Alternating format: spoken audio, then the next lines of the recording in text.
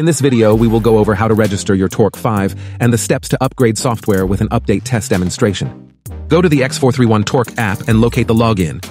Press New Registration on the bottom right corner to create a new account. Fill out your personal information and complete the CAPTCHA to create an account. Next, you will need to locate your serial number and activation code included in your product pamphlet. You can also see your serial number on the back of your VCI. Insert the serial number and activation code when prompted to activate your VCI. Once activated, you've successfully completed your account registration and can now download software updates for the Torque 5. Select all that you'd like and simply download them.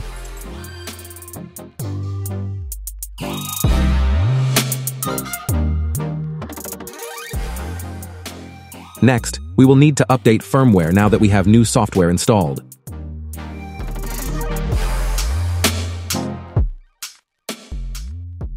We will power our VCI with this Ford truck. After connecting, the firmware update should start.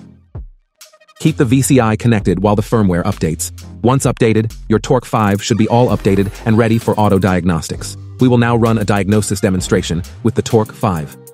Pressing the auto detect button will prompt it to decode VIN. All you have to do is select the make of the car. Today, we have a Ford truck. We will go to the diagnostic function and set the ignition to on.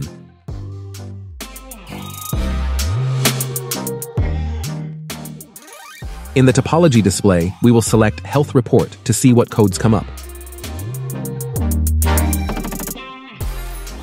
In this case, we will clear DTCs after identifying codes. For more fault information, you can select PCM on the topology display.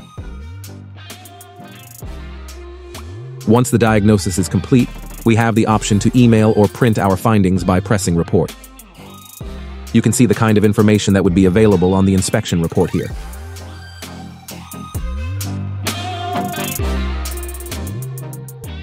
This includes client's information or shop information and the sensors or modules to make the diagnostic process easier. We will disconnect the scanner from the car to finish this diagnosis. We hope this video has been helpful.